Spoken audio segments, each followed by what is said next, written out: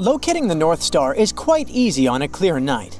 The only thing you need to do is find the Big Dipper. Those two stars on the end of the Dipper's cup point the way to the North Star. See? It's the tip of the handle of the Little Dipper, or the tail of the Little Bear. It's in the constellation Ursa Minor, over there. People have been watching the North Star for centuries. This bright star is also known as Polaris. It's situated almost directly over our planet's North Pole, which makes it a great landmark for a traveler without a compass, or a GPS on their smartphone. It's also Earth's closest Cepheid. That's what we call a star that pulses regularly in brightness and diameter. Polaris is also part of a binary system of two stars. It's got a dimmer sister. It's known as Polaris B. You can actually see it circling the North Stars from Earth. But the more astronomers watch Polaris, the less they understand. The problem is, no one can agree on how big or distant the star is.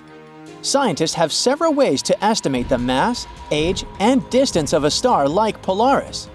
One method is called the stellar evolution method. After studying the brightness, color, and rate of pulsation of a star, experts use this data to figure out how big or bright it is, as well as what stage of life it's in. Once these details are clear, it's not hard to find out how far a star actually is. It's simple math once you know the luminosity of a star in real life and how dim it looks from our planet. Such models are especially precise for stars like Polaris because the rate of their pulsing is directly related to their brightness. This makes it easy to figure out the distance to any of those stars.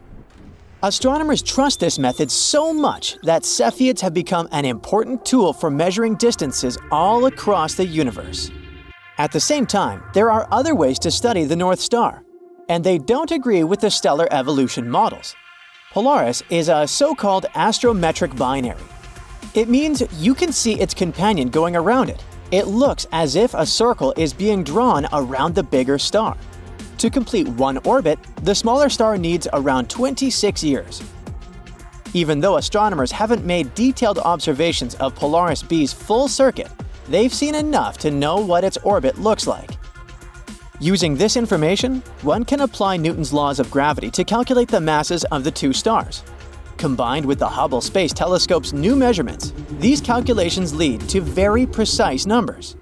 Polaris is supposed to be around 3.45 times the mass of the Sun, but that's much less than the mass you get from stellar evolution models. They suggest a value of almost 7 times the mass of the Sun. But there's another reason why this star system is weird. After calculating the ages of the stars, researchers concluded that Polaris B is much older than its bigger sibling, but it's extremely unusual for a binary system. Normally, both stars are of the same age. One explanation might be that at least one of the measurements is simply wrong. After all, Polaris is a difficult star to study. Since it's positioned above our planet's North Pole, it's outside the field of view of most telescopes. As for those telescopes that do have the needed equipment for measuring the star's properties precisely, they're typically used for studying much more distant and fainter stars. Polaris is simply too bright for such instruments. It blinds them.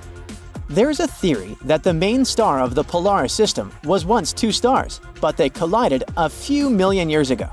Such a binary collision could rejuvenate stars by pulling in extra material and making the stars look as if they went through the fountain of youth. It would also explain some other oddities, since stars that appear as a result of binary collisions don't fit stellar evolution models. Unfortunately, so far, none of the theories have been confirmed. The North Star is actually a big deal. Earth is spinning non-stop, which causes the sun to rise and set and stars to travel across the sky. Our planet is also tilted. That's why we have seasons. If we drew a line through the axis Earth spins around and extended it over 300 light-years past the North Pole, at the end of that imaginary line, there would be the North Star. It stays almost exactly at the same spot in the sky at all times and always points the way north. It's really important for navigation. People heavily relied on it in the days before GPS.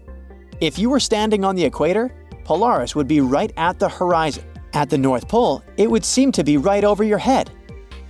In other words, using the star's height in the sky, you can not only figure out the needed direction, but also understand where you are on Earth. Curiously, there's no South Star. There isn't a bright enough star right above the South Pole, but one day we might get such a star. When you spin a top on the table, its end moves in a circle. We know this phenomenon as precession. Earth behaves in the same way, and the North and South poles won't always point towards the same spots in the sky. In the next 26,000 years, it may cause the North Star to change from Polaris to a few other stars and back again. One day, the title of the North Star will go to Vega. It's the 5th brightest star in the night sky and the 2nd brightest in the northern celestial hemisphere. Vega has another name, Alpha Lyrae. That's because it's the main star of the Lyra constellation. Vega has been one of the most crucial stars to people since ancient times. It's very bright and blue, hence very recognizable. Vega was the North Star several thousand years ago, and it'll regain this status in 12,000 years or so. This star is located a mere 25 light-years from Earth. It's just 450 million years old, which makes it way younger than our own 4.6 billion-year-old star system. Astronomers study Vega to learn more about star systems in the early stages of their formation. Vega is almost directly overhead at mid-northern latitudes on a summer night. It hides behind the horizon for only 7 hours a day. You can see it on any night of the year. If you travel farther south, you'll find out that Vega lies below the horizon for longer periods of time. But in Alaska, northern Canada, and some parts of Europe, Vega never sets.